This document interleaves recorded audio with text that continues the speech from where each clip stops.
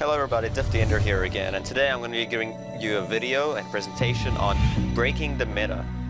Often I get a lot of emails on a regular basis, some of them are saying thank you for your great post, some of them, point out mistakes in some of them, and some of them are suggestions for future articles. I get a few of these emails every day, and one of the most common emails I get is, Diff, here's a build, can you math it out? Is it viable in the meta?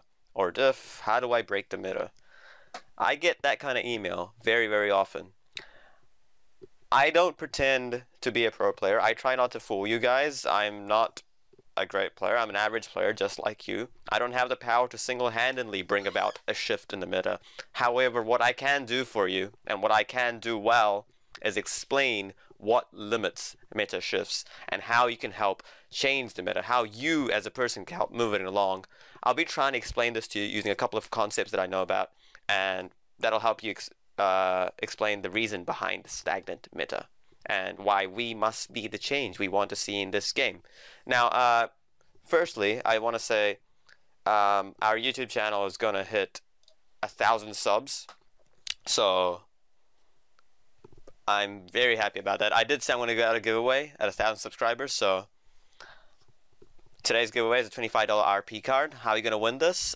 Just comment on the video below with a unique build that you may have seen and be a subscriber, and I'll put out a video within the next week announcing the winner. Now, back to the article at hand here. So, what is the meta? Why is it like that? And how can we change the meta? These are the most common questions I get. What is the meta? The meta is AP mid, AD bot, support bot, bruiser top, jungler. Why is it like that, and how can we change it? Now, there's a book called Start With Why by Simon Sinek, and he has a concept in there, and he calls it the golden circle. So, here's the golden circle. What is the golden circle? It basically states that instead of starting with what, so what, start with why, and then work your way out. So, ask why do we have a meta? How is it formed, and what is the meta? So don't go from what. The meta is the what. What is the meta? The meta is that there's an AP mid, AD bot, bruiser top, etc. But why do we have a meta? So if you want, you can answer this question using this model. So why is the meta? So in relation to why the meta is the way it is currently right now. So why? We want to make a great team composition. That's the why. Why do I want to make a great team composition? Because I want the best chance of winning. That's why I want to have a good team setup.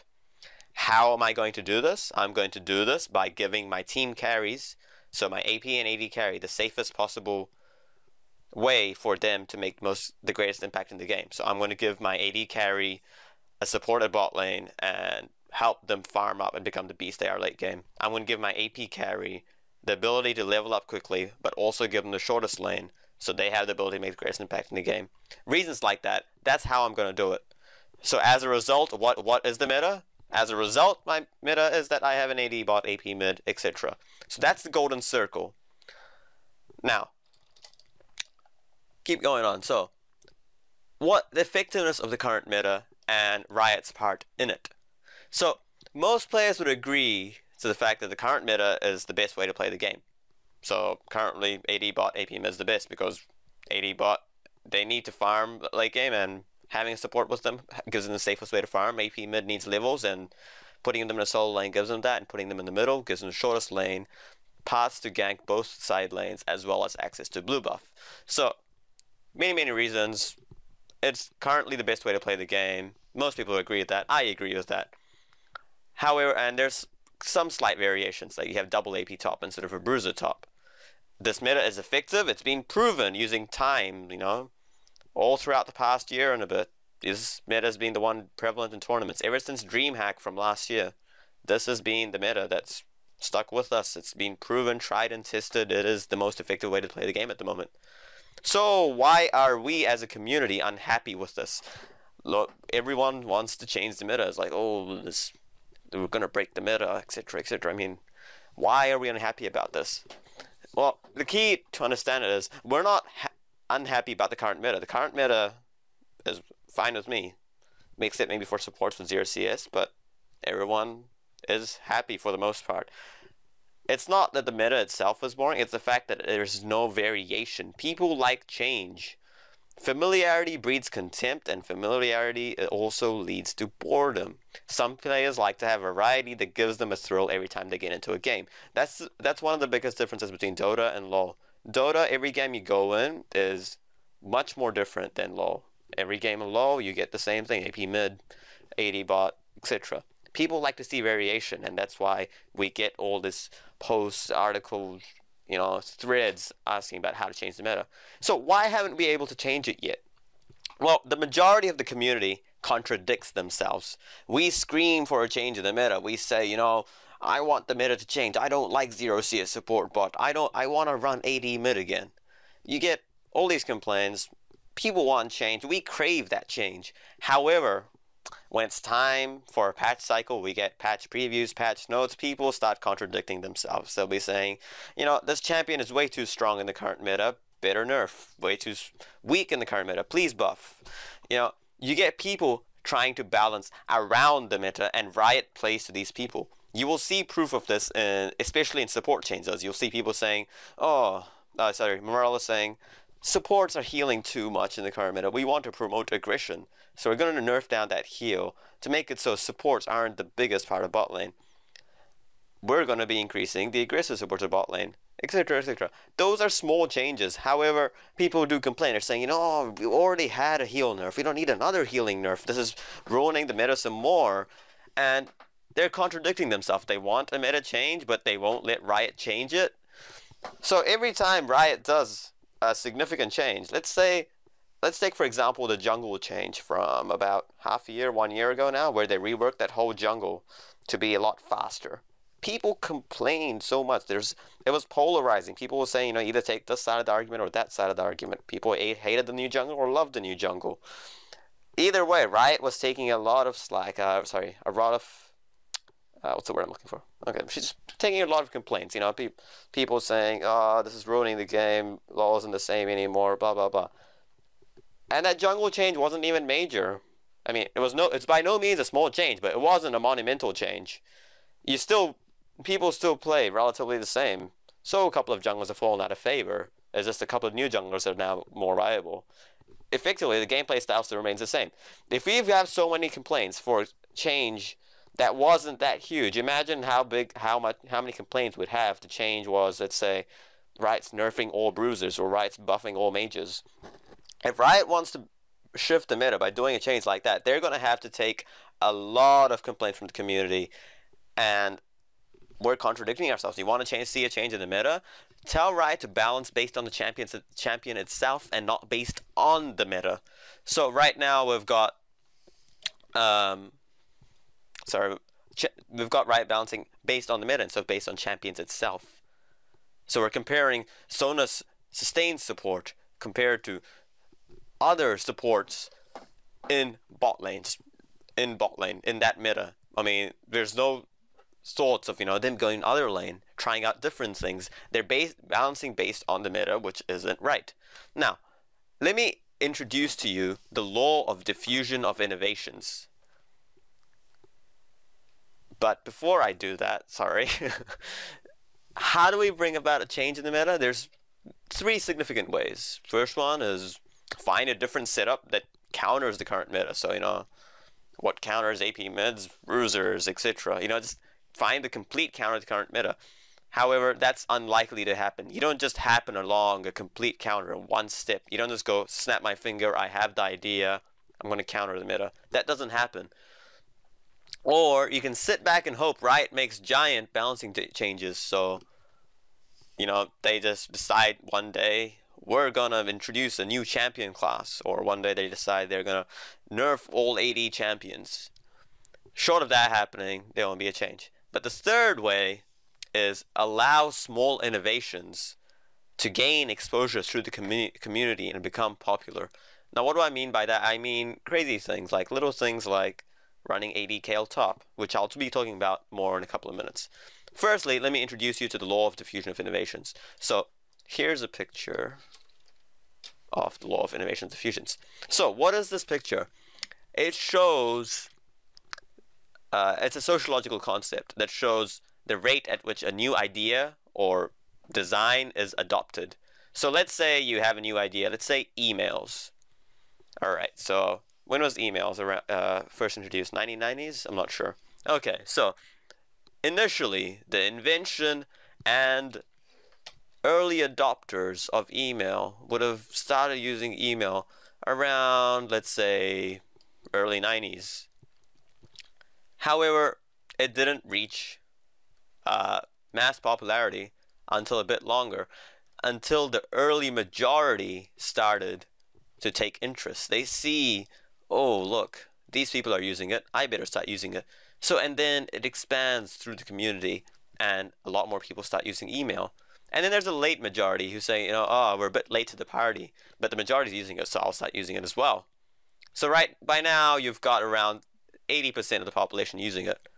And then you've got the people that lag behind. These are the people who, who buy touch-tone phones because they can't buy rotary phones anymore. These are the people who use the internet because they can't post standard mail anymore.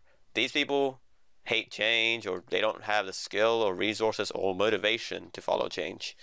So this is basically how all ideas spread through the community. There's always a few people in the beginning who innovate the changes, and then there's a few people who adopt it early. And then it becomes popular, and then a majority adopts, and then there's people who are very, very last to adopt. So there's still people who don't use email, and they are the worst of the laggards at the moment. Now, the key to the law of diffusion of innovation is the chasm. So basically, this is the same graph as before, except it's got the chasm labeled. So what is the, does it say chasm or chasm? I'll call it chasm. Okay, so there's a giant chasm here. Basically, every idea has people who get it. So let's say you're starting a business and you're saying, I'm going to sell headsets that also give you soda. Now, there'll be around 10% of people who just get the idea.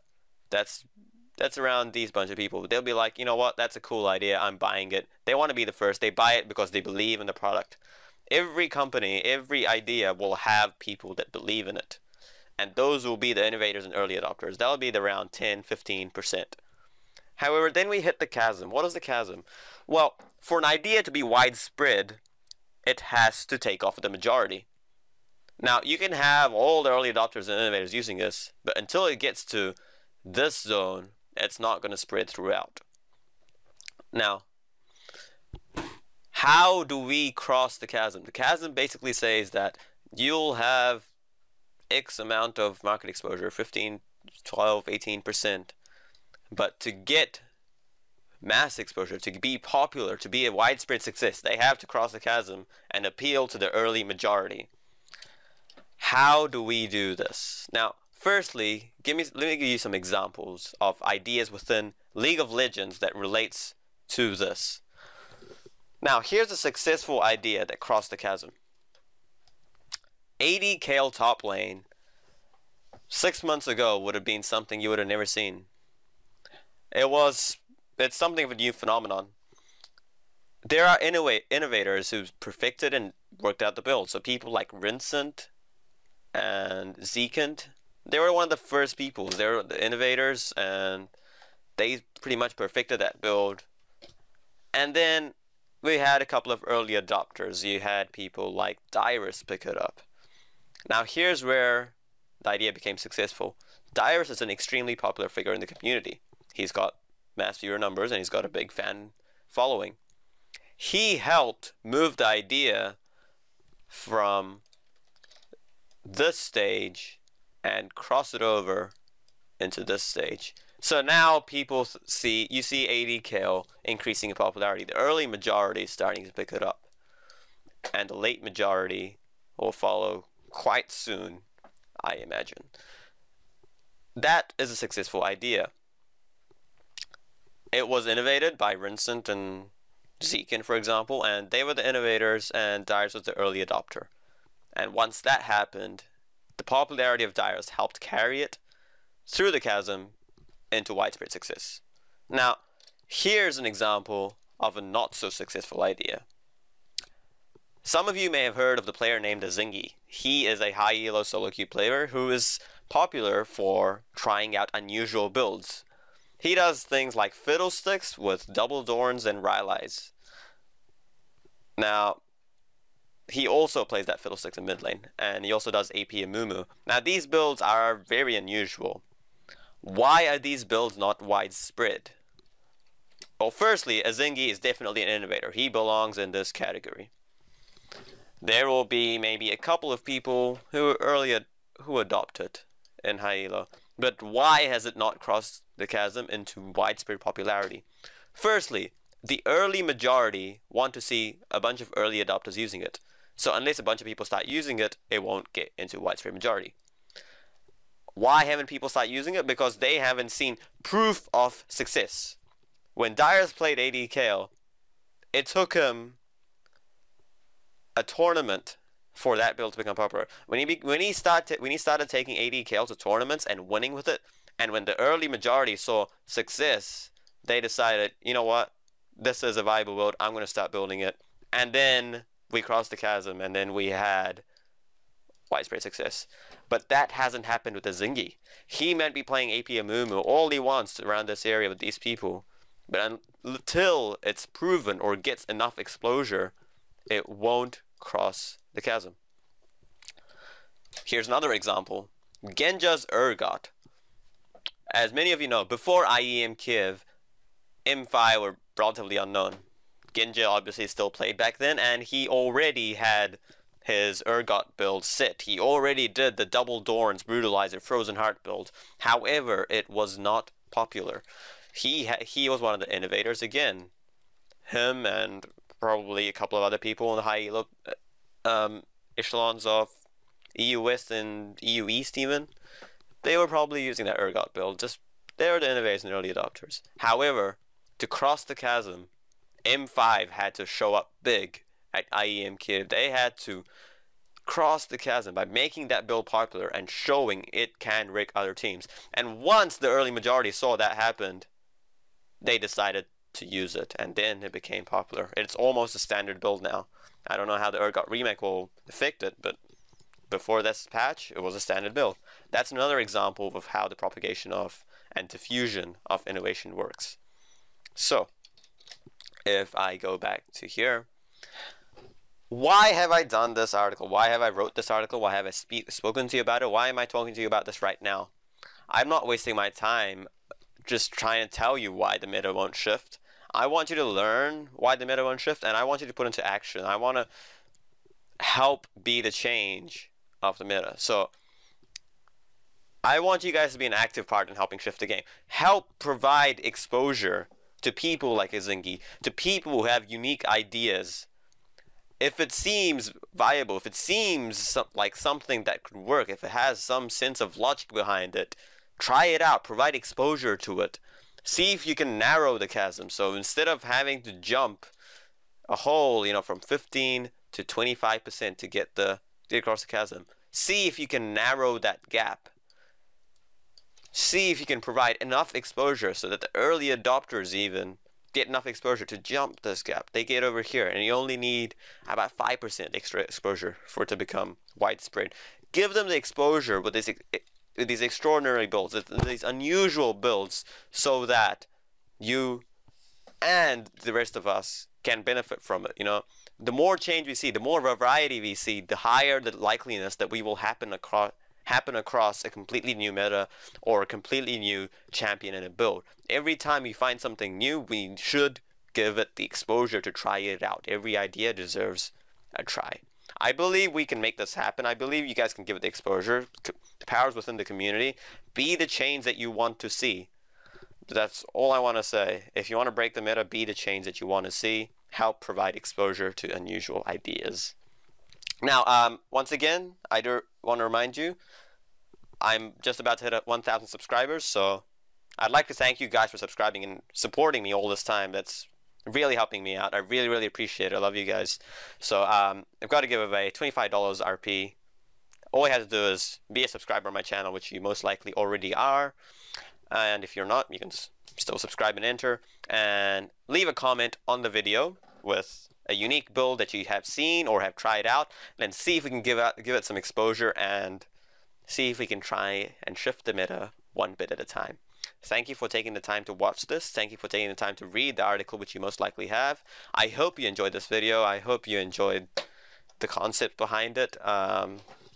Thank you for watching. This is DiffTheEnder signing out. Cheers.